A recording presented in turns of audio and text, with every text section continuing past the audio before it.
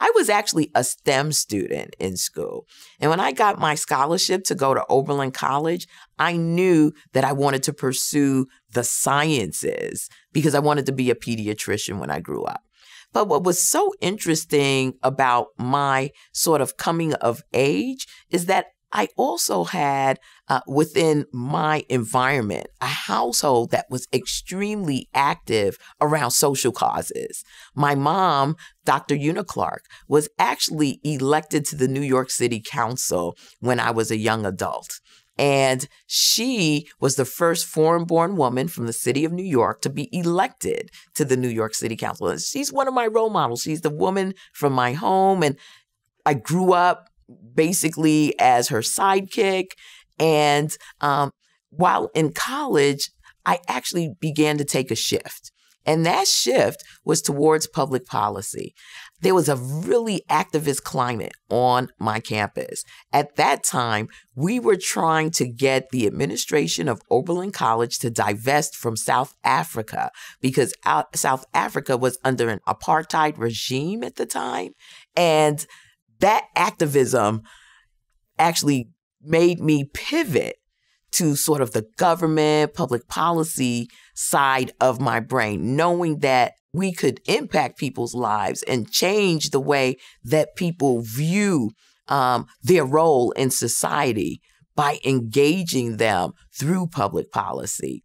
Fast forward, I come back to New York after I graduated from Oberlin College, and that public policy work had me engaged at the grassroots level first and foremost. So my first job was with Aunt Renee Williams. She ran a nonprofit organization in the district called the Erasmus Neighborhood Federation.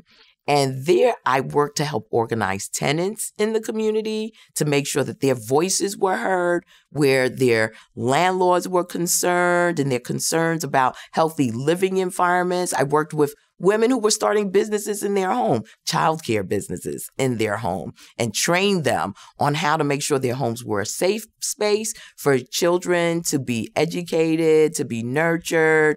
And from there, I just sort of navigated my way through various experiences in the public or quasi-public sector. I ultimately ended up being staffer to 2 state elected officials. One was the Assemblywoman Barbara Clarke of Queens. I was her executive assistant, and my job was to drive her from Queens, New York to Albany, New York. And I worked in her Albany office, making sure whatever she wanted done as part of what she had learned from her constituents were followed through in Albany. And whatever we did in Albany was then followed through in her Queens office. But being her driver, I got an opportunity to really speak with her, learn more about her thinking about what it was to be an assemblywoman, what her passion was, and what drove her to want to represent this part of Queens. I also was a staffer to State Senator Valmanette Montgomery. Now, Barbara Clarke, unfortunately, is not with us any longer, but State Senator Valmanette Montgomery is still serving in the New York State Senate. And I worked in her district office where people would come in with their concerns from the local community in Brooklyn. And so I had these women as role models and didn't realize it at the time. I knew I wanted to be of service. But then in the interim, my mom was elected to the New York City Council, being the first foreign-born woman elected to the New York City Council. And during her tenure there, her service, she was term limited. And the community looked around and said, well, Yvette, you're always with your mom. You're always outspoken. You've been doing all this work in the community. Why don't you run? And so I took the chance. I ran. I won. We became the first ever mother-daughter succession in the history of the New York City Council and remain the only mother-daughter succession in the New York City Council in the history of the council to this very day. And from there, a rare opportunity came up, the retirement of the congressman that represented the district that I lived in.